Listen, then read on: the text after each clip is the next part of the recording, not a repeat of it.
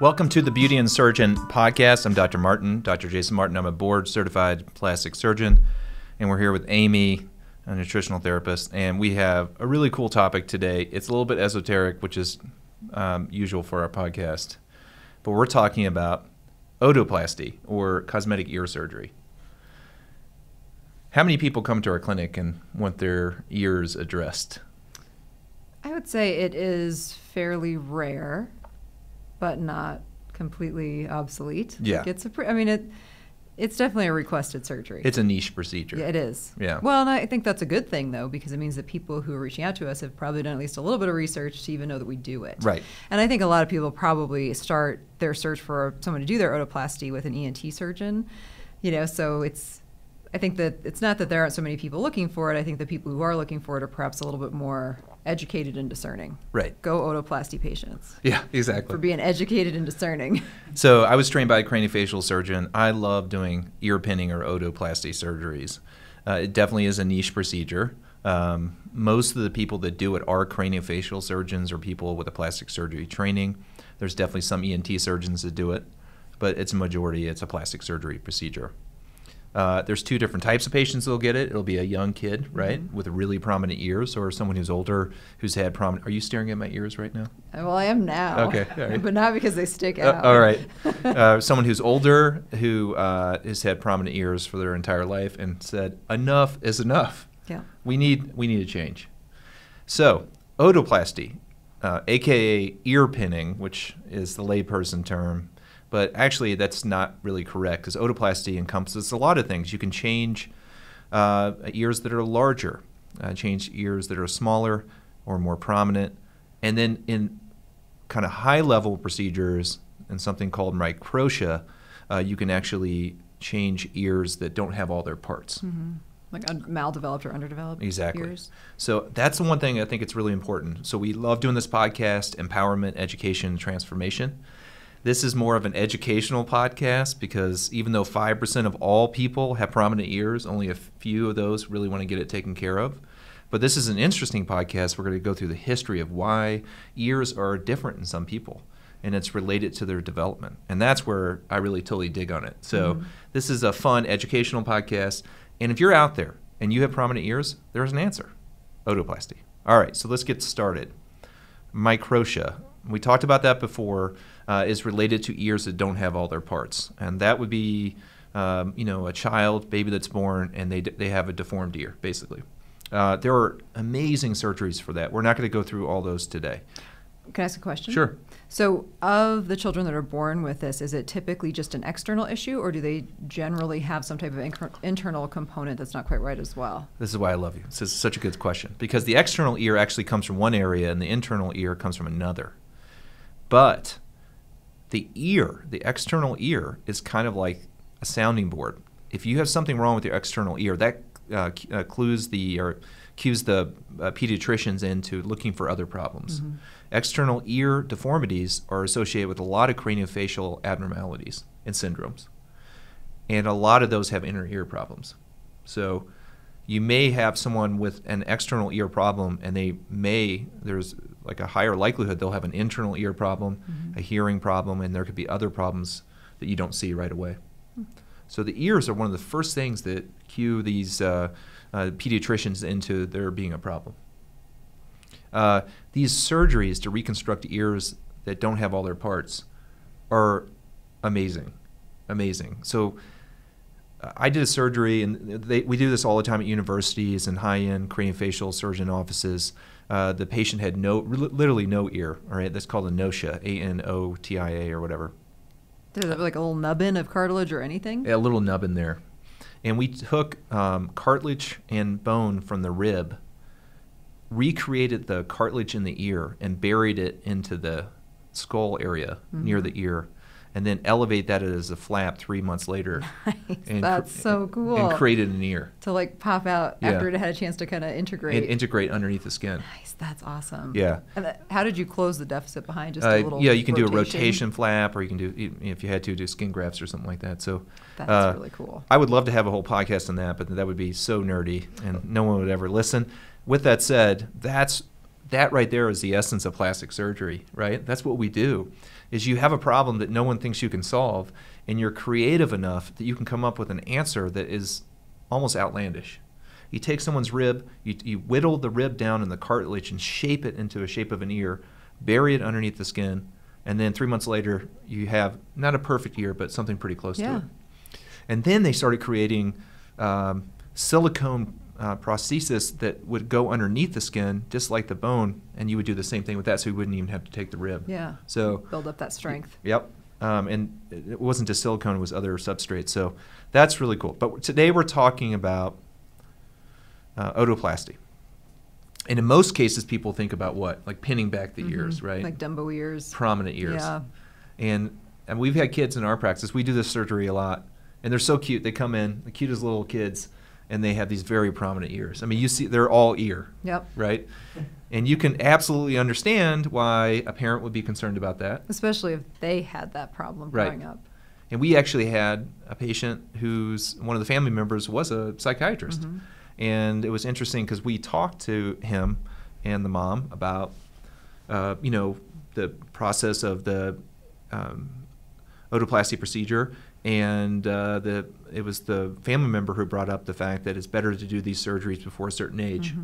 We tend to do it for children usually less than 8 or 7 years of age, because before that they don't have abstract reasoning, right? So they can't think abstractly, they think logically.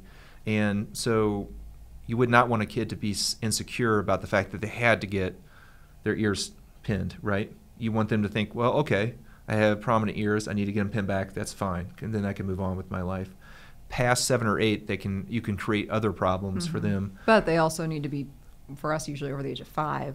Yep. And 5 is really the cutoff, the lower part of the age, and that's when you want to bring them in after 5 years of age, because you want the ear to grow a little bit. The ear doesn't stop growing until you're about 9 years old, and so you want it to be somewhat developed before you would start doing surgery on that. We talked about one of our other podcasts. Is there a way from birth, if you make your baby wear a headband, to flatten their ears out? Yeah, so I talked about in that podcast that it's up to 6 months, and that was kind of correct, but I actually looked at the research. They actually say in the first 4 days. 4 days. So you have to be right there. Right. Kids coming out, like, put that little headband on. You put the LeBron James headband on. Get the sweatband when that baby literally comes out of the birthing canal. You see prominent ears, you just get the duct tape and you wrap them up as tight as possible. Don't do that. Okay. Is duct tape inappropriate? Yeah, don't duct tape your baby's ears down. Just want to make sure that headband's okay. Optional wristbands. The hospital would charge you $100 for the duct tape. Oh my goodness, yeah, they would. So they say the first 4 days, but they say up to 6 months. And that has to do with the mother has obviously estrogen, and that circulates in the child at a higher level. Estrogen makes cartilage more flexible and moldable, and so you could put it in a proper position. If you have really prominent ears, you could actually pin the ears back with a wrap or some sort of compression garment, and that would ultimately shape the ears and get rid of the problem that you have. So if your baby's more than 4 days old, just let it ride. Let it ride. Let it ride. So prominent ears are actually pretty common, and a lot of people don't fix it. And, for children, the ones that we fix are children that really are prominent, right? So the parents aren't nitpicking their children. Right. They're not being crazy or vain. Yeah. But we do, on adults who have prominent ears, and maybe they're mild to moderate, we do fix those. Yeah. Because, hey, they just don't want prominent ears. Right. They can sign a consent. They've dealt with it all their life. Yeah. We did it. I mean, we do it before weddings, people who are just sick of always wearing their hair down. For women, we have that, luxury of being able to wear our hair over our ears. But even, there's one, she ran the picture of her sister. Her sister had normally her ears kind of poked out, and it just drove her crazy her whole life. Yeah. So, yeah. And some people come in and you'll look at them and you'll be like, yeah, I see it, but not really. They're like, listen, Dr. Martin, I know it's not too prominent, but this is something that's bothered me forever. So let's talk about ear development. So this is really where everyone starts to go to sleep. Right. Well, if you're listening, make sure you switch over to YouTube and watch it so you can see our slides. Yeah. So this is where we talk about embryology, You took anatomy? I taught anatomy, but one of my first college anatomy professors was an embryologist. So he always loved, he calls it Festus the fetus. He would draw on the board, like basically every day I'd come into class and he'd be there on the whiteboard drawing Festus. Yeah. Festus the fetus. Talking about gills and tails and all that kind of stuff. It's amazing. I mean, you look at embryology and you look at the development of the fetus or a human being, a young baby, and what they start from. If you go to our YouTube channel right now, you can see this picture. This is of a human baby or human baby. Yeah, fish. It's within the first 10 weeks, and it looks like a tadpole. You know, it has this notochord in the back, which ultimately ends up being the spinal cord, and then you see what appears to be a head. It looks like a manatee, right? And the neck of a manatee is where they have these pharyngeal arches and clefts, and that's where all this stuff in the face comes from. Our ears come from our neck. Mm-hmm. They'll come from little gills. I know. Yeah. And they come from the front part of the neck, and then they rotate up to your ear position. There's multiple outcroppings. They call them helocs. Let's get to that real quick here. And those helocs are masses or nodules that grow and grow and grow and then coalesce into the ear while it's moving from the neck up to where the ear is. It's extremely complex. There was this guy, Hiss, H-I-S. I'm assuming it's a doctor who described this. So they called it the Hiss blah, blah, blah, or something of Hiss. And he talked about how these coalesce together. And the really cool part is that you can actually see over time with development. They had these pictures, and we showed this before here. You can see, this is another slide that we're showing, you can see how this ear kind of rotates up, and these outcroppings from the neck area rotate to where the ear is and then form the ear structures. Yeah. And the only thing that's not formed from this area is the lobule, or where you pierce your ears. So that's kind of last. Yeah. Yeah, that's pretty cool how that happens. When you actually look at this, and you know, if you have interest in this, you should look this up. When you actually look at it, you can understand why it gets so out of whack. Mm-hmm. You know, why it's a common presentation. I mean, not very common, but that's why you see it's more common than you would think that people have issues with their ears. And some of those are benign, or like my daughter has accessory cartilage in front of her tragus. The tragus is how would you describe this? The cartilage in front of the... It's what you push to block out hearing. Exactly. Thank you. Amy, layperson it's translation. It's the no soundy. Yeah. It's what you put when my kids yell. That's what I press down so I can occlude my... Right. I can't hear you say it. Exactly. So for those, my daughter actually has accessory tragus in front of that, like an extra amount of cartilage. Really? Does it have its own little like skin flap? No, it doesn't look like a full tragus. So it's just a little bump. When I was in training in craniofacial surgery, we would, a lot of times for people that was very prominent, we would just go in and take those out. It was really interesting. It's just a little piece of cartilage just sitting there. You see people with the angle that the ear comes off from the head is very prominent, meaning that the angle when the ear comes off from the head is not a small angle. It's an obtuse or greater angle. And you're meaning at the top part of the ear. Top part of the ear, yeah. You can have the cartilage in the ears underdeveloped, overdeveloped. You can have pointy ears. You can have ears that droop over. There's so many different presentations. And then, like we talked about with microtia, you can have loss of structures on the ear itself. So know that your ear starts developing about 5 weeks, and then it doesn't stop developing until you're 9 years old.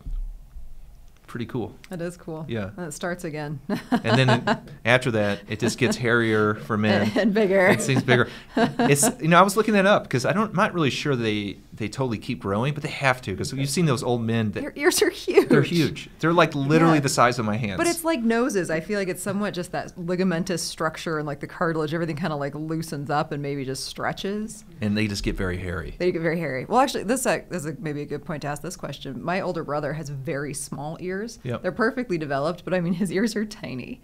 Like, it's like a child's ear on a man's head. Right. But they look totally normal. Right. But they also look like they're like a third of the size that they should be. What was the movie where he shrunk his head? It was it's such a Men famous... in Black? No, a famous movie from the 90s. He was a ghost. Beetlejuice, thank you. See? Yeah, so he has a Beetlejuice ear. Yeah, tiny. But I mean, developmentally totally fine. He has good hearing. Yeah, so that's kind of a hard problem to fix. things that are too big are easier. Ears that are too big are easier to fix. Ears that are too small are a little bit harder. Ears that are prominent are the most common problem we fix, and that's what we fix in our clinic. So in that situation, you could do certain things. You can do some expansions. You can also rotate some stuff around. You can add some things in there. But that's actually a harder problem to fix. And most people don't unless they have notable deformities like we talked about. Yeah, his ears look fine. It just makes me wonder at what point, like, did his ears just decide they're going to stop growing? No, actually, that's a really good point. Do you wonder if there was a problem with the development, or if that's just the way he was programmed? Yeah. And it probably was the latter. It's probably the way he was programmed. All right, so let's talk about ear anatomy. So we know it comes from, if you're watching again YouTube, Jason Martin, MD, it comes from a tadpole, and you can see it looks like a manatee at about, I don't know, maybe 10 weeks. I would say like 9. Yeah, 9 weeks. And then you'll see that the neck area has this fullness, and that's ultimately what becomes your ears and some other things. Let's talk about the ear anatomy, Amy. How do you do this on a podcast? Talk about the ear? Yeah. Well, Google anatomy of the ear while you're listening so you can follow along. Okay, all right. So the ear is really an interesting structure. It has an external part, and that's what we're talking about today. The external part has a top part that's above the part where you hear. That's called the helix. It's the curly part. Yeah, that's the part that everyone notices when they're prominent. That's the part that sticks out or that's pointy. Just imagine Spock. If there's any Star Trek fans out there, he had a pointy helix, okay? Below that area is the part where it's the concha, but it's the bowl where the sound goes into the tube that directs sound waves to your middle and inner ear. So there's a canal that goes in there, and people know about that because of kids. They get tubes in their ears, It's that middle ear and the inner ear problem. Those tubes help drain out the fluid that builds up in their ear because they're eustachian tubes and other things that are not working well. So below that is your lobule, and that's where you pierce your ears. That's the basic part of an ear. You have the tragus in front, which Amy has already told us is what we press when we don't want to hear our kids yell. Okay. So we got 4 places we describe. You don't even have to go on Google with that, right? Like you can extrapolate that to yourself. The problem is, in typical doctor fashion, you got all this cartilage in there, and we have to name the cartilage. Yes. So if you take your ear, let's just try this real quick. If you take your ear, all the listeners, and you touch the top part of your ear, which we call the helix, the part Simon says touch the top part of your ear, which is where Spock has the pointy ear. And you go below that, you'll feel ridges, okay? Below that behind it or below that in front of it? Below, down. Down in front. From the top of your ear, down, okay? Not all the way to the area where the sound waves go, above that. Okay, Yes. That's called the antihelix. That cartilage there, those ridges, and if you look on the internet, if you're interested in the surgery, look on the internet, antihelix, common spelling. Those are usually the cartilage that are... Is helix really a commonly spelled word? It's not? I mean, not in layperson's. Helix, H-E-L-I-X. Sometimes I don't even know where I'm living, Helix.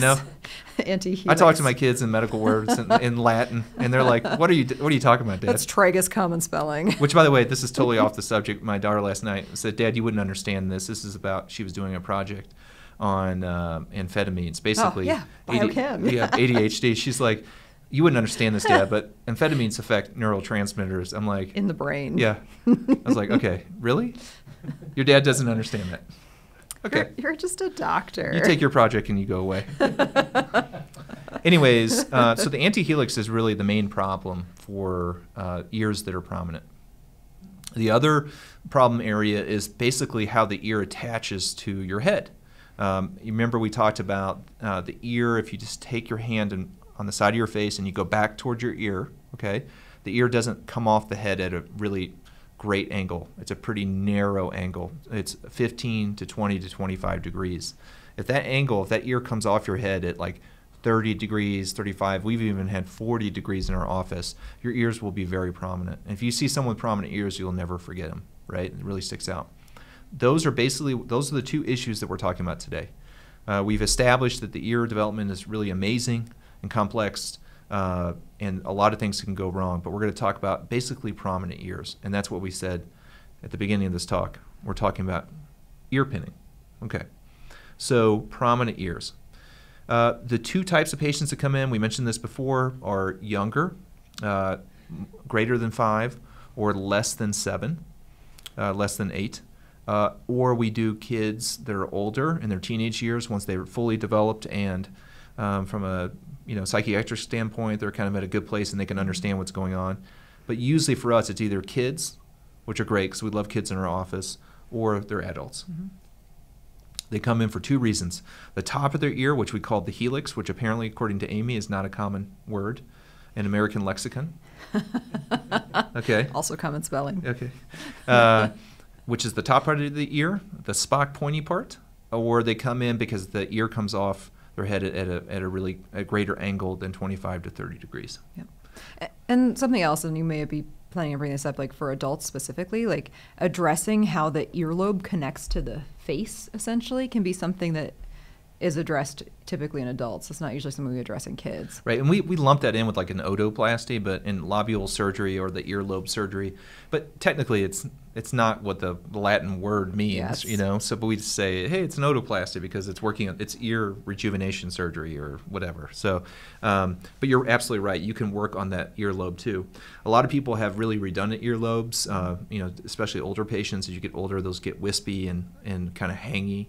And we reduce those down, and we do a lot of these surgeries in the clinic. Mm-hmm. Yeah, or people who there's that genetic term for it, like when your earlobe is not loose, like a pixie ear. Yeah, like and they want that kind of back. We do that too. Yep. Usually with a facelift is when we kind of address some of that stuff, though. Yep.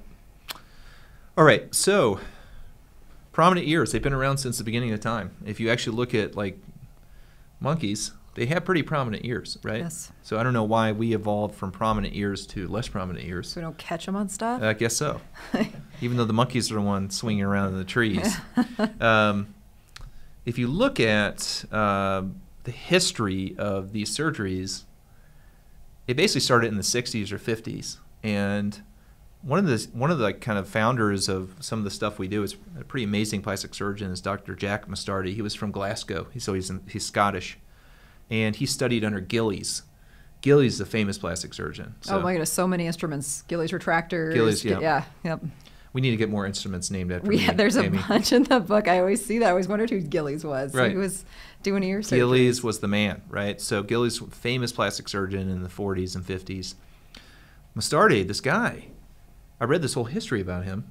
He went to World War II and was a prisoner of war in Italy. Wow. And wrote like the first book, and I'm not sure in like all books, but basically in his area or in Europe about being a prisoner of war. Wow. Yeah.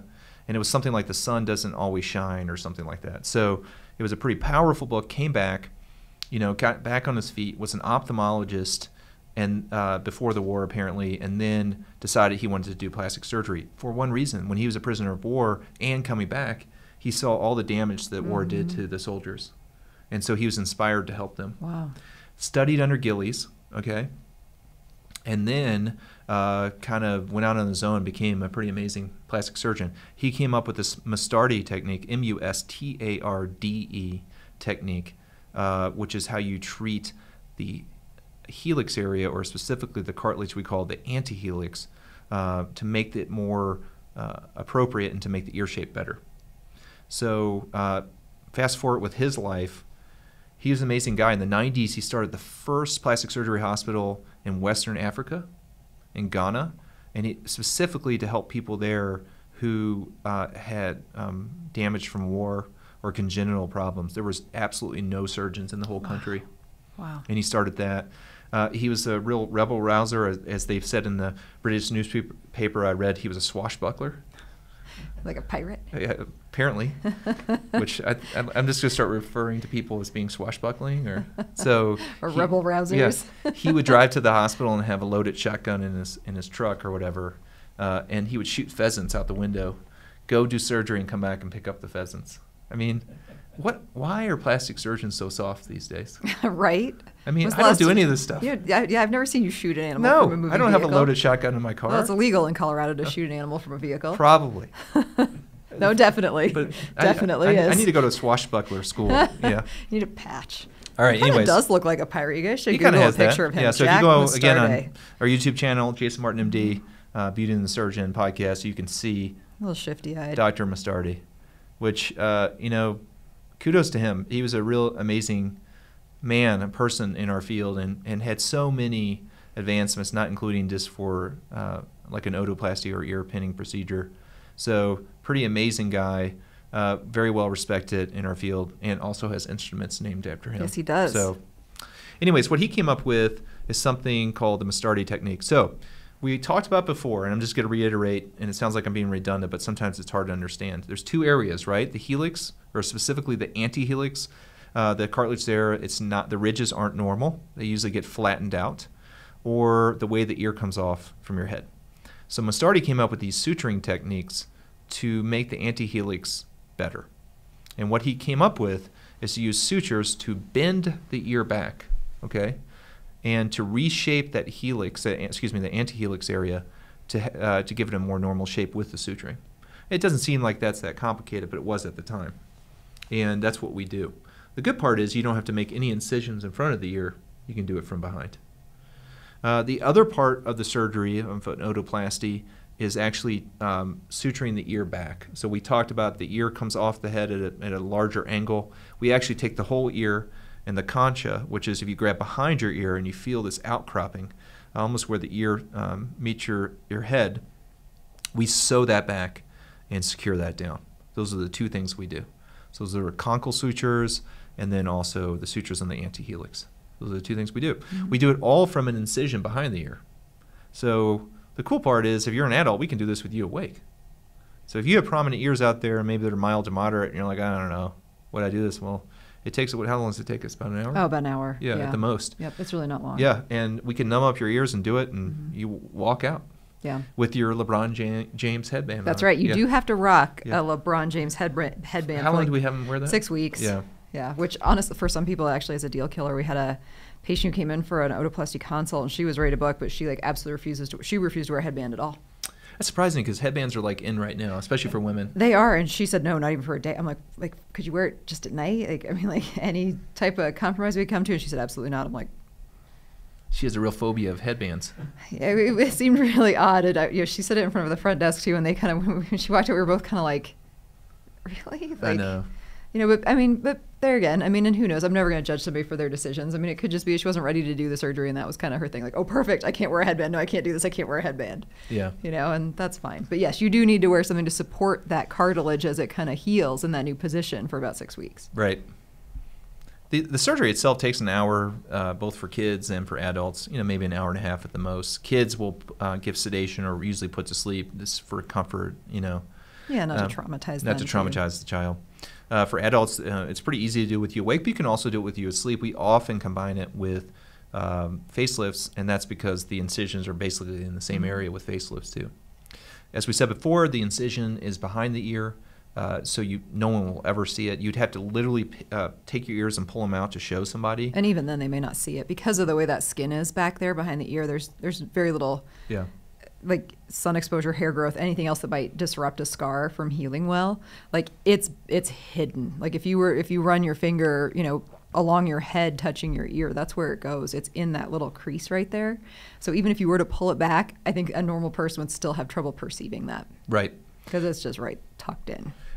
We do use permanent sutures in the surgery, and that means they do not dissolve. So we've had a few patients where we've had to, part of that permanent suture has poked out through the incision line. We've had to trim that. We've never really had a problem with that, fortunately. But that was few and far between. Other than that, it's really straightforward. It's such a neat procedure. It's very technical, and that's what I love about it, because you have to put those sutures in perfect position. And for someone who has obsessive compulsive problems, I could do otoplasties all day long and just make that suture perfect. It would get it all out of my system. And especially when it's when you're doing these surgeries, and especially when it's a young child, okay, and you're looking at this beautiful angelic child, and the parents are out there, and you're like, I'm going to make this GD ear perfect, because for those parents, for this child, and you realize that, if you get it within 95%, that's good. No one's going to know the difference, but it is a little bit of a challenging procedure, but it is absolutely not a high-risk procedure per se.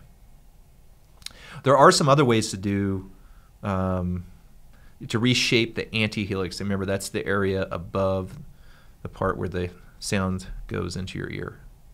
You can, and if you look again on our YouTube channel, you can burr it down with a burr. Some people have scored it, and there's different names. These are all like the famous people in plastic surgery, Pitanguay, all these different names. When I was looking at all this up, it's all the famous people in plastic surgery. So apparently, you got to do 2 things to be famous in plastic surgery. You got to have instruments named after you, and you got to do some variation of an otoplasty, right? Oh, this is the same. Let's get to work. Any surgery. Let's figure out a way to make this better. Yeah. And then this is the suture, which is so confusing. This picture here. Most people aren't going to understand where that suture's going. It doesn't. It looks like a worm. I'm not even sure what that looks like. Basically, if you look at this picture, that's the area above is where the sound goes in, and then what this do is securing back that ear to a better angle, so it's not so prominent. Let's talk about recovery. So you have a small incision behind your ear, kind of in the crease of your ear where the ear almost meets your head. It's about how long? Maybe, I want to say 2.5 centimeters, but maybe an inch. Yeah, half an inch to 1/2 an inch, depending on the person and how probably a little bit more like bad an inch. it is, like an inch. Yeah. The surgery takes an hour. If you're awake, you numb it up. You literally don't feel it. If you're asleep, you won't wake up with a lot of discomfort. So if you have a child and the child has prominent ears, you don't have to worry that they're going to wake up and have tons of pain. The recovery, it can be uncomfortable, right? But it's not, I wouldn't call it painful. No, I think what makes it uncomfortable is just because there's really nowhere for swelling in the ears to go, because it is so much cartilage and not a lot of soft tissue. So it's not like a leg or an arm where there's like a lot of soft tissue and muscle and other places for that inflammation to kind of go. So it's tight, and that's what most people end up feeling, is it feels tight. Feels tight, feels achy, and making you sleep on your back, and if you're a side sleeper, that can be hard. So there's those things that make recovery challenging. Not being able to side sleep for 2 to 4 weeks at least, having to sleep at a little bit of an incline for the first week, and then of course rocking the LeBron James headband. Yeah. Does LeBron James know that we're talking about him on our podcast? LeBron James doesn't care about PG and the Surgeon podcast. We could have him on. We could. And talk to him about otoplasties. We could. Yeah.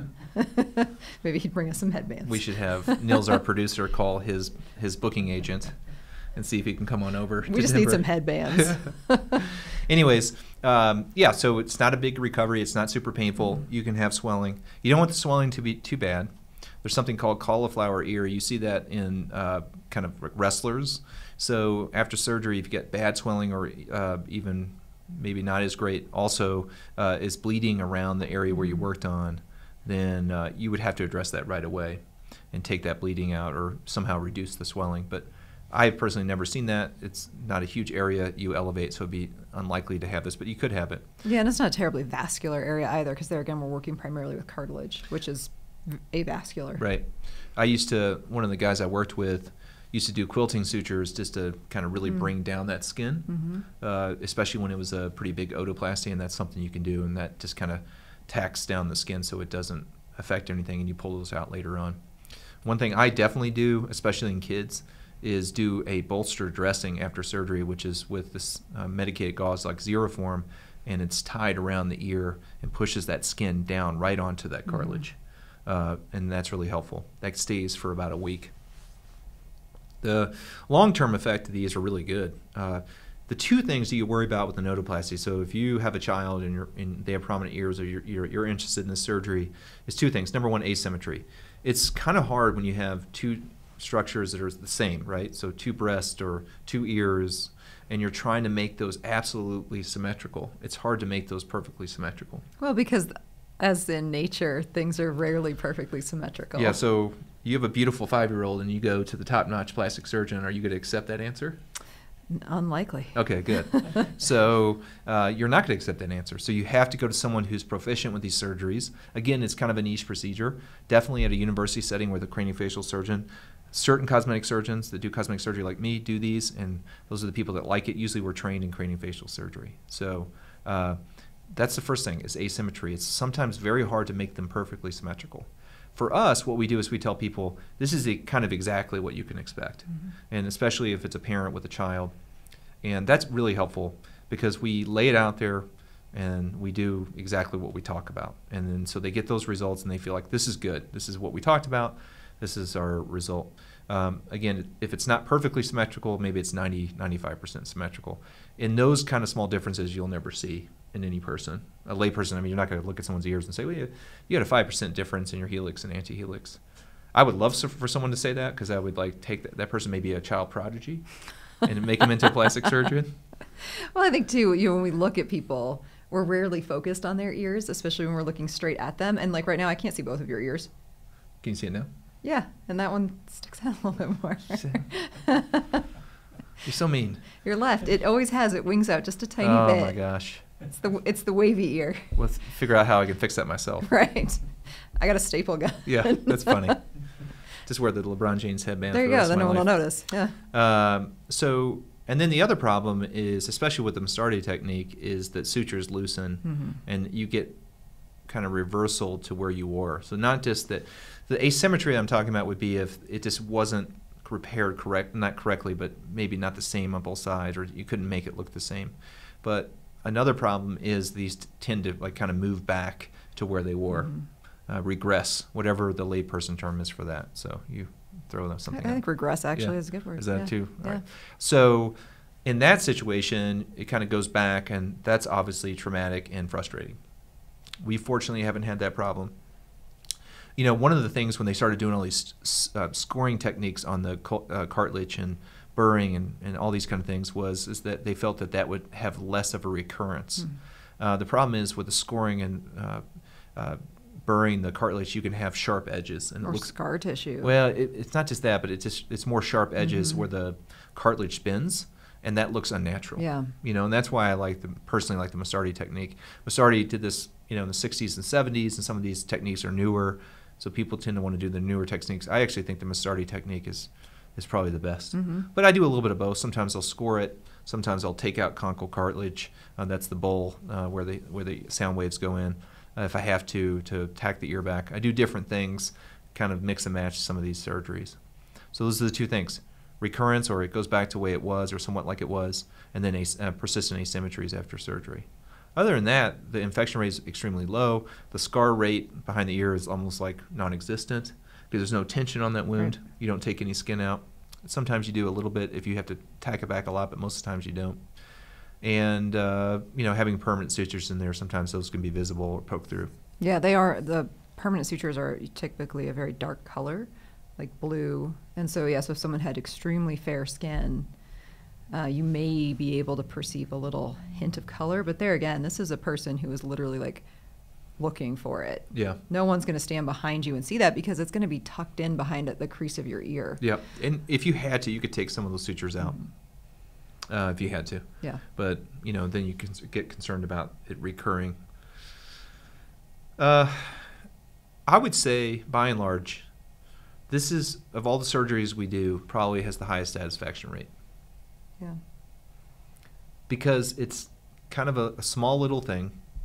For parents, it's a huge deal, and they're so happy with the results. For adults, it's kind of an add-on thing. They don't usually, they're not coming in, they're like, all I want is my ears tucked. It's usually like, can you tuck my ears also at the same time of doing this facelift or something? And it just seems to please almost everyone universally. Again, you have to go to someone who's good with these kind of surgeries, and there's a lot of people that do them. So just check out their websites, talk to the office. If you're in a place that's not well represented, you can go to a university hospital and talk to a craniofacial surgeon. That's a surgeon that usually works on children with disorders, facial disorders. And you can feel very confident that your results are going to be really good. Low risk procedure, high gain. Great return on your investment. It is. It really is. And I think it's a very freeing surgery, if that makes sense, because people, I think, subconsciously are always kind of hiding it. Especially adults, they've learned how to hide it. We had that patient who said that, and she had really curly hair. And she goes, I never wear my hair up. Yep. And I was like, that's crazy. She's like, never. Not when it's hot, when I'm out exercising, I never ever do. It's just something that's always bothered me in my entire life. We did the surgery, and she literally came in like 4 months later. With her hair in a ponytail. With her hair in a ponytail. And she was rocking the ponytail, and we were like telling her, like, it's awesome you're rocking the ponytail. Yeah. Right? So, is that a huge thing in someone's life? In her life, it was. Yeah, I think it would be. Well, I think if you were a guy in that same situation, you don't have the luxury, maybe, of being able to, have your hair down in every situation always. Guys tend to, I don't know, guys are different sometimes. They don't perceive it as much. I have a friend who I trained with. He has very, very prominent ears, but it just never seemed to bother him. Yeah. Well, that's just people. I mean, I guess it depends on the person. it does. It's just people. All right. Did we miss anything else, Amy? I don't know. Are we out of slides? Yeah. Well, this kind of shows you an example. If you look on, again, our YouTube channel at Jason Martin MD, you can see an example of a result. The top picture is you can see that the antihelix, the area underneath the top of the ear, the cartilage there, the ridges are not really prominent and not well defined. And below, you can see they're much more defined. And you can get the idea that turns the ear back and also makes the ear shape better. Mm-hmm. So it's not as pointed, more rounded, and also the angle where the ear comes off from the head is better. That's a really great result. Yeah, really, really good result. So again, it's hard to explain these on a podcast, but you just go on our YouTube channel and take a look if you're interested. These are really, really neat surgeries. Honestly, one of my favorites. Apparently, I'm going to have to come up with a different technique. And then maybe not an instrument. Maybe what I'll do is I'll come up with a headband that's special for otoplasty. Post-otoplasty dressing. Right. Maybe Kanye West can help me design it. Anyways, so that's it, I think. So we love otoplasties, a.k.a. ear pinning, a.k.a. cosmetic ear surgery. We do these in the office, local anesthesia, low risk, high gain. People are very happy. So if you have prominent ears, you have a child who has prominent ears, you have a friend who struggles with this, find an expert in your area. Don't be afraid. We highly recommend this procedure. You won't regret it. And the satisfaction rate is extremely high. It is. So be sure to follow us on @BeautyAndTheSurgeon Podcast on Instagram. We also have BeautyAndTheSurgeonPodcast.com and @JasonMartinMD on all social media. That's right. We have Beauty and the Surgeon swag, too. We're repping our own brand. Which we have our own coffee mugs. So Awesome. We may have to give those away pretty soon. Shouldn't say that out loud. But. It might be. Hey, if please leave us a rating review. It's immensely helpful. And, at some point in the future, we may be giving away a Beauty and the Surgeon mug for those of you who are leaving us excellent reviews. That's awesome. And then also, if you want information about otoplasty, I believe we have this on our website, jasonmartinmd.com. But you can just Google otoplasty, O-T-O-plasty, P-L-A-S-T-Y. And, common spelling. Yeah, common spelling. .com. .com. And then there's tons of articles in there. Most of them are scientific, but there's a few good ones I thought was pretty good. Visit our website, jasonmartinmd.com, or check out Google. All right, so it's been great to talk about otoplasty. What are we talking about next? I don't know. It's a big surprise. Big surprise. Thank you, guys. Thank you.